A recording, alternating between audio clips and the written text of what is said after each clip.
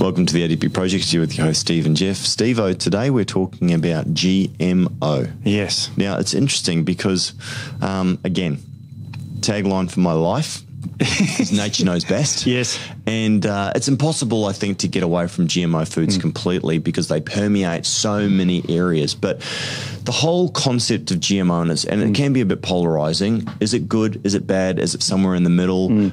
That's part of the narrative of being able to improve, using science to improve the yield of foods, to be able to produce more, and to make them more resistant to pests and that sort of stuff. I've got some pros and cons here from papers. Can we start with the pros? Sure. And the theory of the way that it's being pitched as being great for humanity. Yeah, absolutely. Okay. It's an interesting one. Now, GMO stands for genetically modified organism. Sure. Just so we know, it's genetically modified. So already we're starting to think a little bit, that doesn't sound... Yeah, but I mean, I guess basic, and it's not genetic modification, but, growing roses where you would sort of cross-pollinate and you'd sort of get create... the colours. And then same with dogs and that as well too. Like, what do they call that? Like that selective breeding and all that sort of stuff, right? So this is a little bit different. A little bit, because roses look pretty. Cotton, you can get more cotton off it, but we're talking about the foods here, really. Yeah. So there's genetically everything for everybody. It's all changed. We're genetically mixed. But I've got some examples here of what they say are positive. Some of these I don't agree with at all. You don't agree with? That aren't positive. They're actually negative. And then it comes down to your viewpoint, right? Yeah. So let's just go through the list of positives. Okay. The first one says increased attractiveness to consumers. For example, apples and potatoes are less likely to have a bruise or turn brown. Sure. Okay, so you can genetically modify these things to have, less bruising, for example. And my understanding is as well too from supermarkets typically is the amount of food that they reject is massive because if it's got spots on it. I mean, I remember that song. I don't care about my apple, my spots on my apples. Just don't use the DDTs. Don't know what you got till it's gone. Yeah, that's it. They pave paradise and put up a parking lot. Pave paradise to put up a parking lot. That's it. Who's that by? I can't remember who that's from. Come on, Steve. It was not Joni Mitchell, is it? No. It was. That might have been the original, but I think it was done by. Was it Hootie and the Blowfish or something? I forget. Come on. Who is it? Big Yellow Taxi. Big Yellow Taxi. Counting Crows. Counting Crows. Oh my gosh.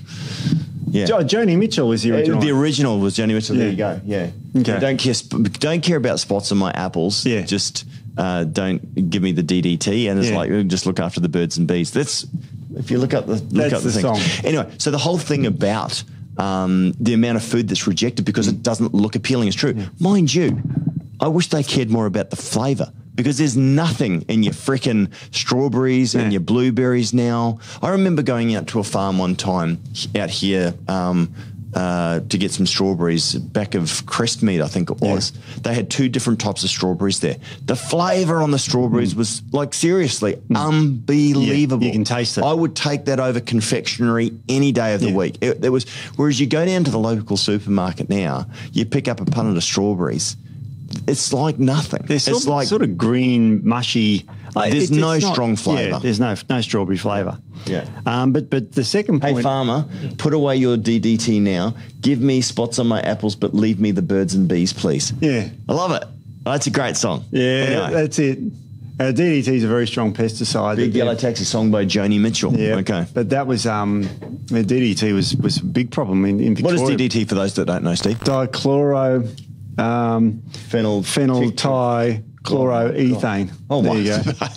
I'm glad that we've got a chemist here. It's an organochloride, which is things that kills things. So organo means carbon and chlorine attached. So you see all the chlorine attached. And they banned it in 1972. Yeah. Which is interesting. It's got a long half-life. So Monsanto, I think, is going the same way with, what's their... Glyphosate? Glyphosate. Really? Well, there's been a lot of lawsuits against it. Yep. Same sort of thing. Anyway, the reason why we're talking about that is that a lot of genetically modified crops are designed to withstand that sort of stuff. But Steve, I don't want to spoil your time, but we're getting there. We'll go to that point now because it's absolutely true. Okay. This is what they say is a positive. Sure. Is that it now becomes resistant to pesticides. Yeah. Now, the reason for that is that in the past, to spray a crop, you imagine acres and acres. You didn't go out there with your hand sprayer. Yeah. So now if the crop doesn't die from DDT or sorry, not that, but it doesn't die from glyphosate, you can just spray the entire field. Yes. And just the weeds will die. The crop will keep growing. Yeah. And what's interesting though is that what does nature do typically? It's like holding back the tide. It's like, nature fights back. It does. So Matt, with that, and let's talk about what it does to the microbiome, Steve, not as an endocrine disrupting hormones. And we can talk about that, but have a look at pigweed just really quickly, Matt. Pull up pigweed, because this is starting to happen in the United States, where what they're doing is they're using genetically modified crops, and monoculture is bad, Steve. Are you going to mention that? Are you going to talk about that? Okay. So what it comes down to, pigweed is, they call it amaranth. Yeah. It's an interchangeable name. Wow. Okay, cool. I didn't know that. It's a terrible weed. It is, and it is completely resistant to glyphosate. Wow. What it does is it's taking over huge tracts of farmland in the United States, and it is extremely difficult to get rid of. So what's happening is as they're spraying this stuff, it's completely killing off, I don't know what it's doing to the insects, but it's killing off, all these other plants and what have you. Sure. And pigweed goes, sweet. Well, if they're all dead and I'm resistant to it, then they're taking over. Yeah. And it's sucking all the nitrogen and nutrients out of the ground, and you're left with the stuff that's just... And it grows like there's no tomorrow. It's like taking antibiotics for the human microbiome. It'll kill bacteria, but you're left with a whole lot of yeast in your gut. Well, we talk a lot about biomes, Steve. We do. And most people, when they hear of biome, they think gut biome. Yeah. But you've got skin biome, hair biome. You've got, I guess that's skin, but you've got soil biomes as well too. It's and this is what this is doing, is it's coming in like a massive antibiotic, really, and then just destroying everything. It's really stupid. It's really stupid, but let's just play devil's advocate. Let's say that it works great, and the spray only kills the weeds. And doesn't get onto our food and we don't consume it? I know, that's the downside. We actually end up eating it. And look, Steve, this is part of it. So there's two for me, and again, Steve, I'm uneducated here, because the last time I looked at this was probably 15 years ago. So maybe there's been some advancements since then. But I do want to break down glyphosate, and I do want to have a look at some of the lawsuits, Matt, just to sort of show that this is sort of, there. The other thing I want to have a look at as well too, Steve, is that's the big one for me, is that it's the chemicals, the pesticides that kill pests, right? Yeah. But there's also the ones that kill the plants as well too. There is. So I've got a study on glyphosate here, and I'll find it here a bit later, but it increases lymphomas by about 41%. So it is linked with cancer. So if you're going to spray your crop with this, which you can, assuming it works and all this sort of stuff, then of course you're going to increase cancer risk. So I just want to read this just so that we're talking there is about a class action. So major thing with genetically modified, not all but a lot, are resistant to glyphosate. So for glyphosate, lawsuits to date, Monsanto, I think that's owned by Bayer now, has settled over 100,000 Roundup lawsuits, and that's the brand name, by the way, right? Worth over 10 billion. Now, mind you, that I reckon will be a fraction of what they do, because they create a closed loop, right? They create genetically modified seeds that die, that you can't replant. So they've got they call it suicide seeds, I think. So in other words, you plant them, they create a crop, but the seeds that are formed on that plant, you cannot plant, they die, right? Which again, it's a abomination, But then you buy the seeds, but then you spray them with chemicals as well too, right? So they've got a beautiful little system, right? $10 billion, I reckon, would be pittance to them. Well, I got that data for you. It's not Hodgkin's lymphoma, and it's increased by 41%. And there's a couple of studies on that. So, this is one of their advantages. This is one I disagree with. I don't think this is an advantage of GMO food. What's that? You can spray it with glyphosate. I think it's a disadvantage. Well, I mean, as you can see, Steve, it's not just conspiracy. No. This has actually been, in a court of law, people have received payouts. And it says underneath it as well, too. If you or your loved one have been exposed to Roundup in a work or home gardening setting and subsequently developed cancer, you may qualify for a lawsuit. This is the same as cigarettes. This is the same as asbestos. This is going the same way. Now, originally, what does the industry do when they say, you're hurting people? No, we don't. Deny. And then what ends up happening? Eventually, the truth comes out, which it almost always does. But it's incredible. But anyway, so now you can buy this from Bunnings or you can buy it from Woolworths. is it still available? It's still available in Australia right now. Absolutely. Why? I do not know. Oh well, people want to kill their weeds, I guess. But it's and Do you know that you can do it with a natural solution? In fact, I buy one from Bunnings that's got cloves and other stuff in it, and it works great. Works great.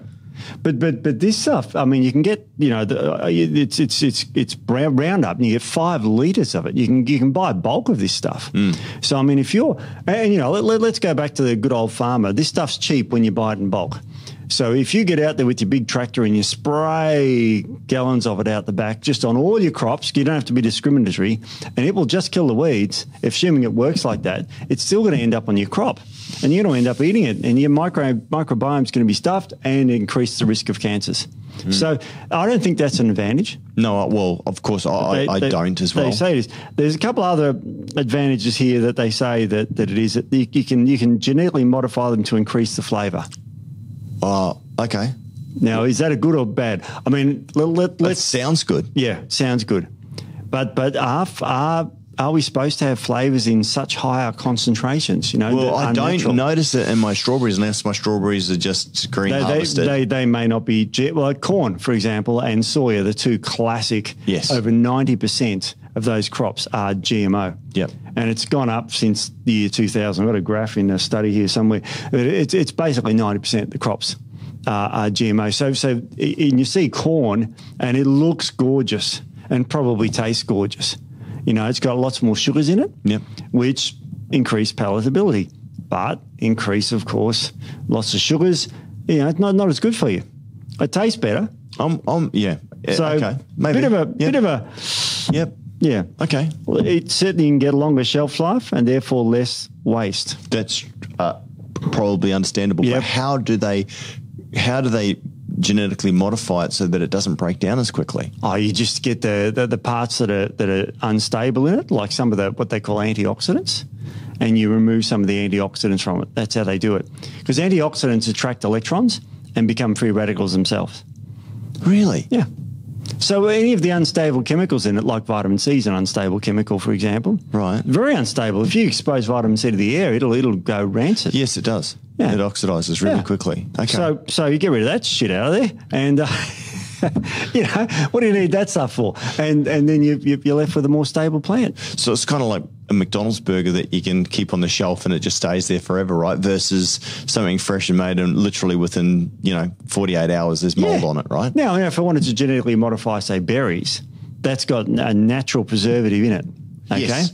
Now, let's just go for a sec that you can consume it in the small amounts that it's found in there. But if you genetically modify it to increase that by 10 times, right? So you got 10 times the preservative in it, it's going to preserve it longer. Yeah. But is that healthy for you? Well, I don't know, but I'm arguing no, it's not. Yeah, it's not, because too much of the preservative we know kills the microbiome. Right. So we know in the amount. Resveratrol.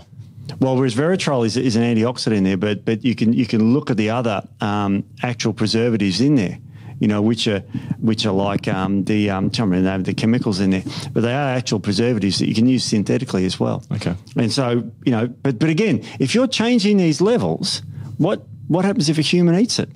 Yes, it'll preserve longer, but what if you eat it? And you will eat it. Okay. So, all right, 50-50. What else? Greater resistance to viruses and other diseases, which could lead to less waste and increased food security. Well, that sounds good. Yeah, it sounds good. But again, how do they do it? Yeah, well, it's you just genetically splice the bits that make it vulnerable. Like, how we've got the ACE2 receptors, which make us more susceptible to viruses. Yep. Like the coronavirus. Sure. Then you can just splice them out of it. Do we know what the impact of splicing those things out do? Because I mean, look, the human health. No, for the food. Because as we're eating it, because I mean, like, who said that you are what you eat? Show me what a man eats and I'll show you who he is. Yeah. I think this was back in the 1800s, right? Yeah. So if we don't know what we're eating or if our food is frankenfood, it's not, it's alive. That's one of the big cons with this. We haven't got to the cons yet. Okay. All right. Sorry. Keep going, Steve. No, that's all right. So incredible. Okay. You can increase the nutritional value as golden rice, which, as in what they've done with golden rice, which can boost the health of people with limited access to foods. So you can probably do that in a safe way. But well, the way I look at it as well too is I'm not anti-activated vitamins, for example. Yeah. And synthetic vitamins, I appreciate probably have their place. It's the overuse of them day in, day out, just constantly using them that I think that's probably not the best use of them. Same thing with this as well too. Like for limited use periods of acute sickness or illness, I could probably get on board with that. But longer term, nature knows best. See if I'm going to keep saying that. Exactly, it does. Now, also, we've got the ability to thrive in harsh climates, such as drought or heat-resistant plants. Right. Now, they went on to say about global warming in this, about how the globe's warming, and therefore we've got to make it heat resistant because the world's heating up. But they're the sort of pros. Yeah, they're the main pros. All right. Anything else then on that, Steve, before we flip over and we start looking at some of the cons? There's some good potential pros. Look, there. I like some of the framing of some of that. As I said, it kind of makes sense. But my caveat is always, okay, but what does that mean for us? If a round peg is designed to go into a round hole, and we're taking out and we're changing that round peg to a square peg, it might have all the attributes and the benefits from the outside, but how does that interact with our bodies? How does that interact with our digestion, with our gut, with our absorption? How does that all work? How does it do? Well, let me answer that question for you. You ready for this? Yeah. Scientists have not yet shown that GMO foods are harmful to health, but research is ongoing. So what they're saying is that they don't know. They don't know. They haven't found it to be harmful, but they haven't found it to be beneficial because it's just new. We don't know. There's no... Well, how long has GMO been around for, Steve? Mainly since 2000 is when they started really ramping it up. Really? Yeah. I thought it was older than that. Yeah, well, it was, but that's when they started ramping it up. Large crops. Large crops, okay. So it's been in our food supply for about, the corn is the most common. Yeah, it's been 20, 25 years. Okay. Now, most people don't consume corn. They consume corn syrup, which is the sugary part of it, which I don't think you would have all the genes out. It's highly refined, so there's no genetic material left in sugar. But corn itself, and soy are the two big classic ones, and they're heavily genetically modified now. So we don't know what's happening, but there are some speculations about, for example, it can make things more allergenic. For example, soya beans, they combine a gene from the Brazil nut. Okay. So hypothetically, and they haven't tested this fully yet, that if you're allergic to nuts and have soy, you could have an allergic reaction. That makes sense. Because you got genes from a nut. Yeah. Now, has it been tested? No, because you can't say, oh, you've got a severe nut allergy. Here's some soy and see what happens. You can't test that. It's got to be done in laboratories and all that, and the science is still out on that one. Okay. Yeah. And the World Health Organization stepped in and said, discourage genetic engineers from using DNA from allergens unless they can prove that the gene itself does not cause the problem. So, again, we don't know, but the World Health Organization's raised concerns. And I'm not a fan of them, but I agree with them with this one. I've got some data. I've got some data on how many, you ask, like how many of these sort of things to date. Now, this is a paper published in Planter, which I'd never heard of, which is a scientific paper, and it says to date nearly 5,025 different transgenic events in 32 crops have been approved for cultivation in different parts of the world. Now, I've got some foods here that have been genetically modified and approved. Okay. I'll give you something now. Where is this in the States? Worldwide. This is worldwide. Oh, okay. Okay, but you'll be eating a lot of these. Okay. Maize, like corn. Corn, yep. Copper. Cotton, sorry, but we're not I don't eat copper. Cotton, yeah. But cottonseed oil. Yeah, right. What's that going to do? Don't know. Potatoes, soybeans. Potatoes. Rice, tomato, sugarcane, beans, canola, sugar beet, wheat, papaya, squash. Papaya. Yep. Sorry. Plum and sweet potatoes. That's a lot. And sweet peppers too. Wow. Isn't that nuts? Sweet peppers. Yeah. What, capsicum? Capsicum, yeah. So it's got to be American. It's American paper, yeah. So that's quite scary. That's a lot of food, isn't it? That is a lot of food. That is a lot of food. And people could consume that every single day now, couldn't they? You could have one of those foods every single day if you wanted to. So there are, lots of problems. Now, one of the other benefits that they came up with is that they may be, you may be able to breed them to be higher in essential amino acids. Okay, so plants themselves, you know how you talk about glyphosate, that disrupts the amino acid building blocks in plants. So they can't make their amino acids and the plant dies. Right. That's how glyphosate works. So what they're doing with these is while they're making them resistant to Roundup, which Roundup won't kill these plants, they enhance the essential amino acid production that you can get out of plants. So, you know, it may help people get more amino acids, especially essential ones, because we can't make those amino acids. Plants can. Yeah. We have to eat 8. That's why they're called essential amino acids.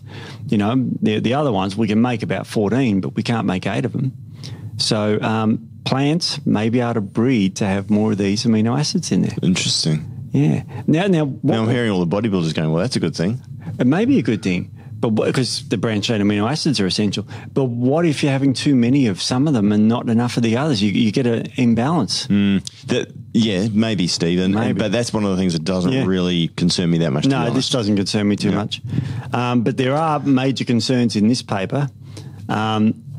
And it's to do with words that I've got to be very careful saying.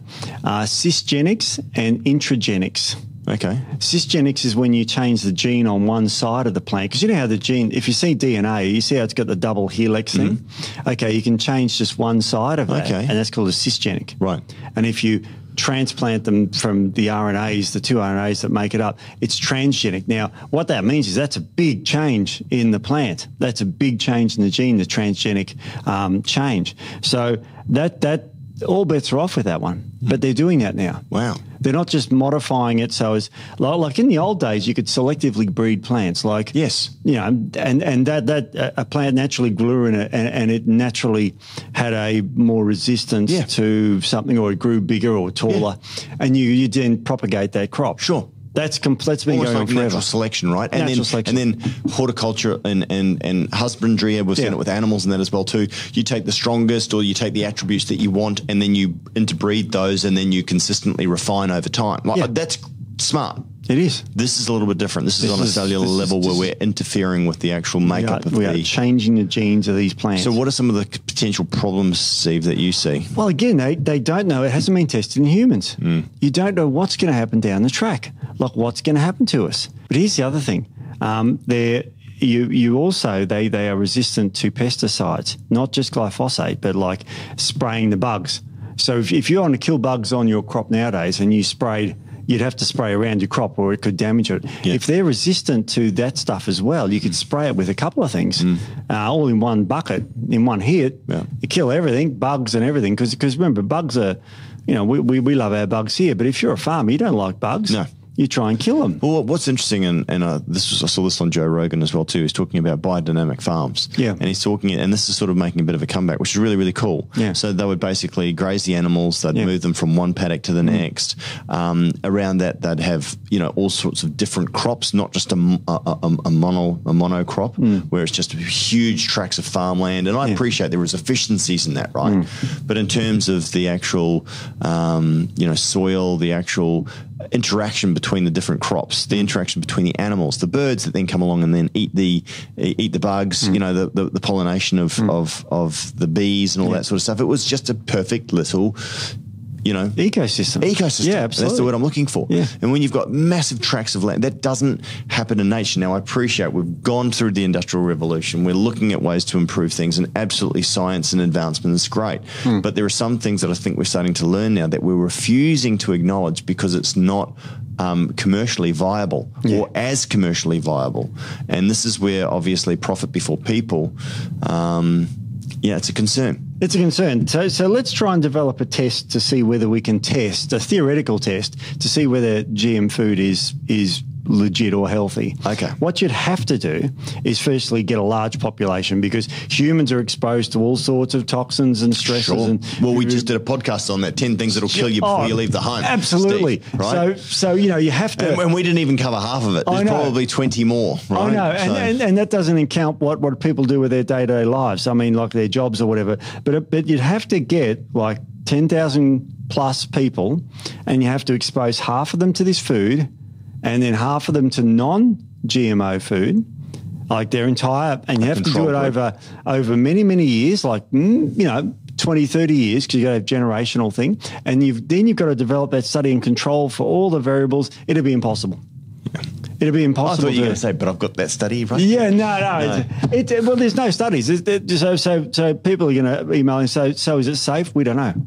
We don't know. Nobody knows, because you've got to have this big study like that, and you can't do it because of, it's like the great, what we're going to be talking in a podcast in the future about what makes us live longer. And one of the theories is calorie restriction. So how do you test that in humans? Well, you calorie restrict them for 80 years and you have to control for all the other variables. It's almost impossible to do. And also, one thing we haven't talked about here is the perception around genetically modified foods. Okay. I don't know. I would think in the elder generation, when I say elder, I mean I'm nearly 50, probably you're bloody young then. 50 years, and I don't know. I would say that overwhelmingly it's probably positive, because really? Yeah. That's what I would guess, because about global warming, about starvation, about a noble motive, because I think they've done quite a good job. Oh, yeah. Myself personally, I don't want it. I want it properly labelled on my food. I'd like to say this contains genetically modified, products. Sure. But what is it? What is the consensus? Well, the consensus, I said about the perceptions of this. Yeah. So they haven't tested the perceptions, or they have actually. They've done some surveys and people don't like it. Oh, they don't like genetically modified foods. Why? They have concerns about it. Well, the people are smarter than I thought. Yeah. No, seriously. They are, because it's like, when you say genetically modified, I guess it's a scary word. It's just a word I think, aren't they trying to change it from genetically modified to something else? Well, the data just says GMO. They always use GMO in it. But yeah, the perception of it, you could say breeding enhanced. Well, you better believe it, because if you're in marketing, right, and you have an agenda to kill as many people as possible, I'm just kidding. If you have an agenda to make money and to do what you want, and there are health and safety concerns, the best thing that you can do is remarket, come up with a new name, something that sounds positive. Yes. Like, instead of warmonger, go with peacekeeper. I mean, you know what I mean? Like, you need something. You need to change the narrative. You need something that changes that makes you feel good about it. I mean, politicians are fantastic at that, right? Yeah, they are. Yeah. And I mean, the papers, like the title of this one says, should we still worry about the safety of GMO foods? Why and why not? So it's an absolute, this is what the scientists look at both sides. They don't have an emotional attachment. They just look at the data. And this paper shows that there are concerns about people consuming, when they're told, they just got concerns about it. Now, I want to show you this graph. This is that graph that I was referring to before about 2000, where before that, you can see down there, and then we'll just look at corn here. You see at 2000, about 25% of crops were GMO. Now look at it. It's right up there. 95%. So if you're eating corn, it's GM. Yeah, if you're eating soy, it's GM. Wow. So I loved corn. I haven't eaten corn for ages, actually, but I did love corn. Yeah, I know. It's a worry. It certainly is a worry. There's actually a little organic food place that we go to. I'll have to get maybe some corn from there. Yeah. I don't actually remember seeing them having corn, though. That's the problem. Yeah, I know. I mean, it's really, really, you can make it resistant. You make it look yellower. You can make it look great. So it'll look better to you. So that's I'll call it an advantage, because people are going to be more attracted to eating more fruits and vegetables. But is that yellow? Is it too much for us? If you're eating corn every day, it's one of your staples, and you're having a lot more of this yellow, probably a carotenoid. I mean, is that too much? You don't know. I mean, you don't know what's going on. That's the whole problem. And it's quite scary. Now, I want to give you some food stats around the world. We've actually had another record year of growing grains worldwide. So grains are growing, we are still growing loads and loads of food out there. Right. So, could we use more food in more places? Sure. But in a lot of places, we're still having an excess of food. But I'll read the summary of this paper that I quoted before. You're going to love this. This is the very top of the study.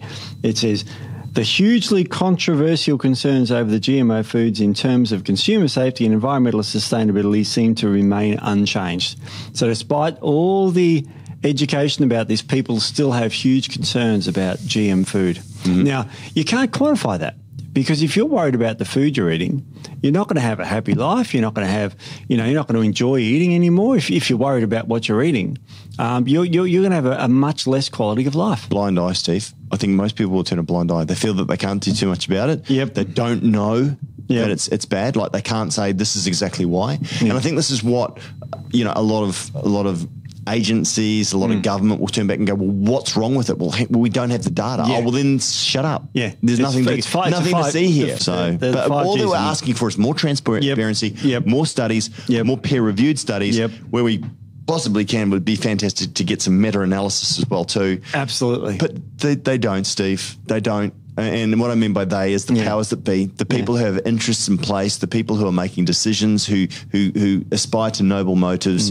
This is the thing. I mean, we're constantly tricked. We're constantly bamboozled. This is why we say question everything. You don't have to agree with us. We could be wrong, 100%, but we don't know.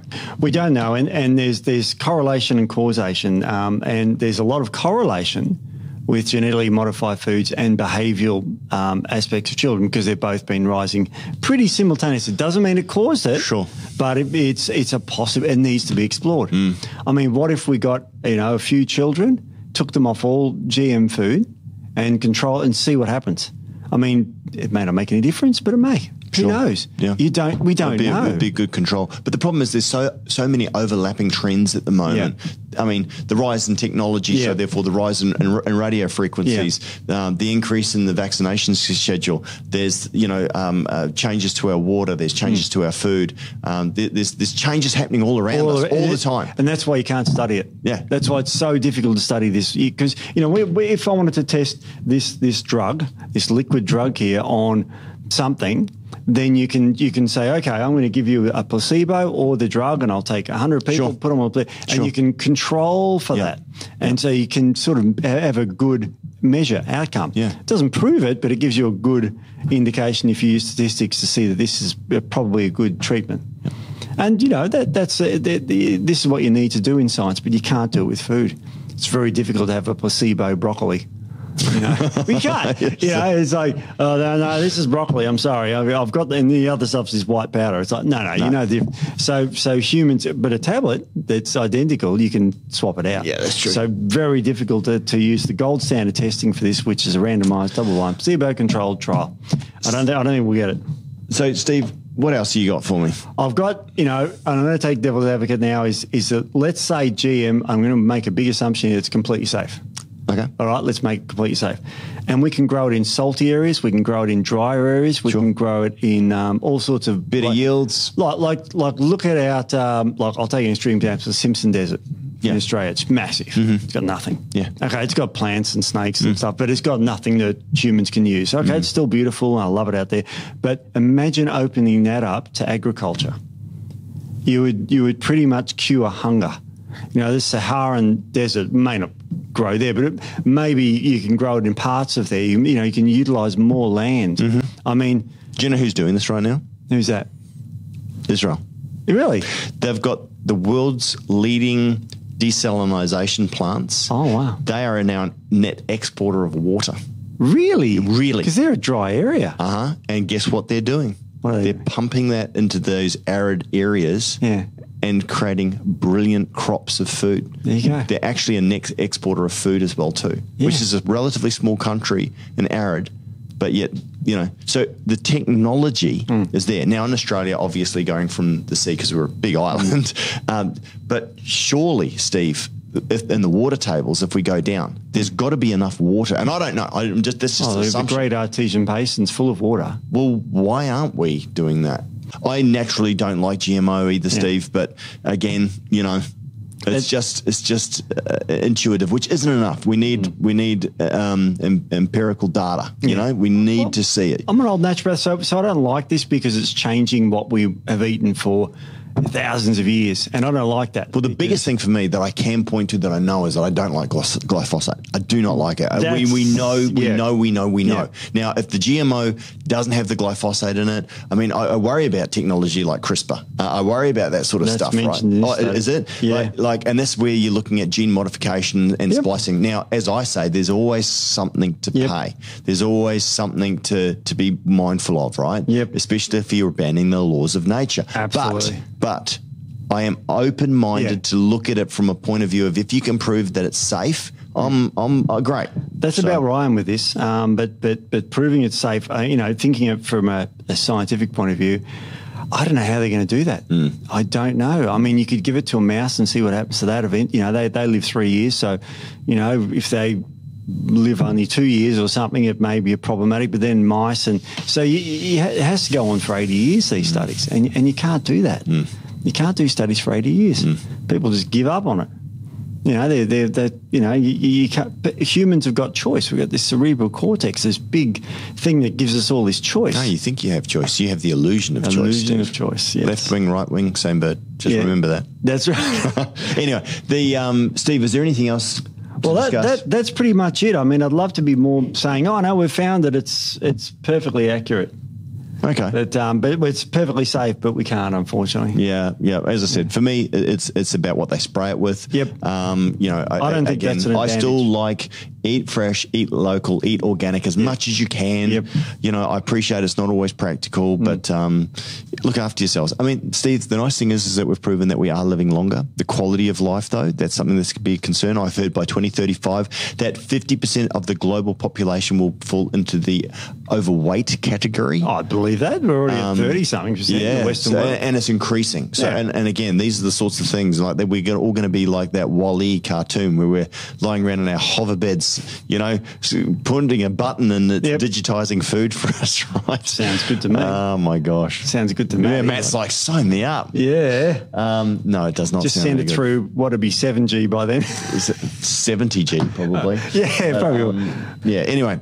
Thanks, Steve-O. Interesting. It's food for thought. That's it. Yep, food for thought, absolutely. Not bad for saying that. But again, question everything. Have a look into yourself. If you're convinced that it's good, great. If you're not, then avoid it. It's that simple. If you can. Yep. So, Steve-O. Yes. Time for some FAQs. So this was from YouTube after the magnesium podcast. Hi, since you mentioned magnesium bisglycinate capsules are only 10% magnesium. True. Could I combine it with magnesium 3 and 8? 3 and 8? Yep. In the evening to get a bit of everything? Or is the 3-gram dose also required for the benefits of glycinate? Great question. Firstly, the magnesium bisglycinate or diglycinate, whichever one to call it, is about 10% magnesium. The rest is glycine.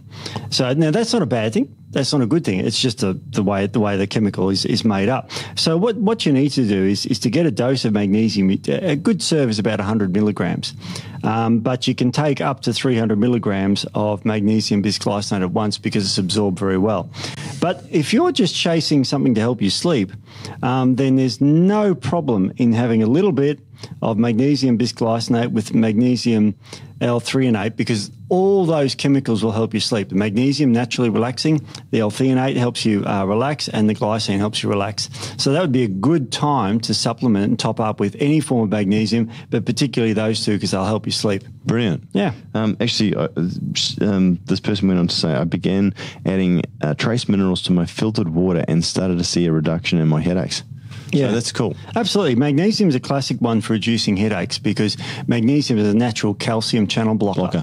And when you block calcium goes into the cell to release calcitonin gene-related peptide, which causes the vasodilation in the brain and gives you the headaches. So and they use calcium channel blockers as a preventative for migraines and cluster headaches. That's a medical treatment. Magnesium is a natural calcium channel blocker. Yeah, it's fantastic. Great, eh? Yeah, nice one. Yeah. All right. Thanks for writing in. And second one, this was after the DIM podcast. Oh, yeah. What if men take DHEA? Should they also take DIM?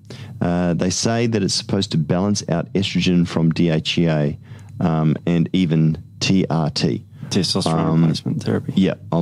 If not, what would you recommend? Yeah, I'd be careful taking DIM as a male because DIM can block androgen receptors. Right. So it doesn't lower your testosterone level, but it blocks the effects of testosterone in the body. Yeah, interesting. So you take that DIM in certain cases like prostatic cancer. You can take it for diseases, but I wouldn't take it every day. Steve, what would you be recommending? Oh, I'd take DHEA. That'd be fine, but I wouldn't take DIM. No. And what would you take with the DHEA to help the pathway channels? Because at the end of the day, right? Yeah. Zinc? Yeah, you heard me say I would. Well, that is my go-to. Yeah. Steve, could there be anything? And is there anything I've missed on the zinc that helps there? B6 helps too. Yeah. But look, the zinc is great. Zinc also regulates 5-alpha reductase, so it stops it going further to DHT and all this other stuff. So and you need a little bit. So a little bit coming through is fine, but yeah, it stops the surge and too much. Yeah. Now, also males lose a lot of zinc too with their activities, which I won't go into detail about. Yep.